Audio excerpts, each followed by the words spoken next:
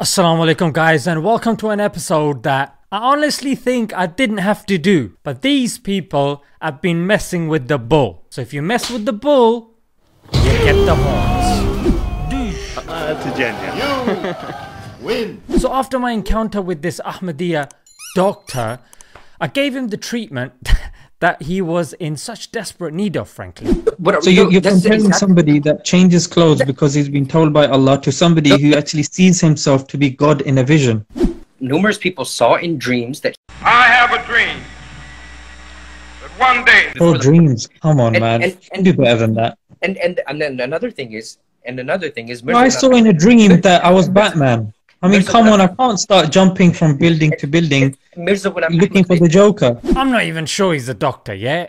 Let's face it, it might just be a doctor like Dr. Pepper's a doctor. But after I finished operating on the doctor, I thought he'd learned his lesson. But rather than taking the recommended bed rest that he was prescribed by yours truly, he decided to come at me again and accused me of insulting a prophet. So in the immortal words of Bane, Let the games begin. prophets didn't have teachers, yeah? Because if a prophet has a teacher, then it's like the teacher is superior to the prophet and the credit of that prophet goes to the teacher, you know what I'm saying? So it's not befitting for a prophet to have a teacher. So first it was Dawood alayhi salam, now it's Musa alayhi salam. In the Quran itself, Musa alayhi salam asked Khidr alayhi salam to be taught. Moses said to him, "May I follow you provided that you teach me some of the right guidance you have been taught." And tu'allimani mimma 'ullimta rushda. Are you saying na'udhu billah that Musa alayhi salam was not a prophet because he was taught at one point by Khidr alayhi salam? See where comedy takes you? Such blasphemous comments you're making against the prophets, na'udhu billah.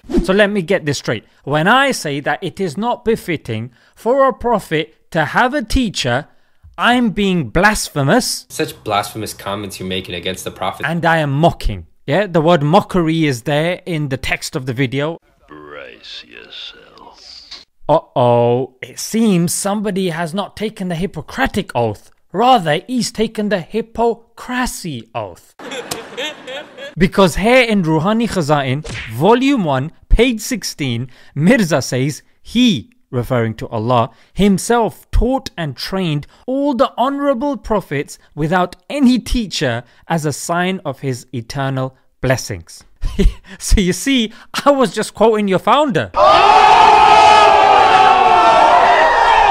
guys were telling me he was the real deal. So now, according to his next statement that's found in Ruhani Khaza'in, volume 23, page 390, Mirza said, in Islam, insult of any prophet is kufr, yeah, disbelief. You're finished. You're finished. You're finished. You're finished. Wallahi, you're finished. So as you guys can see, you've got the context of both of these quotes on the screen, so they can't moan about me taking out of context. So according to you and Mr. Mirza's words himself,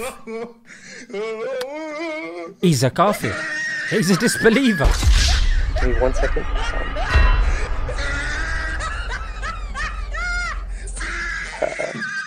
And trust me guys, this video is the tip of the iceberg. Let's leave it there. Until next time. Let me think. Assalamu alaikum.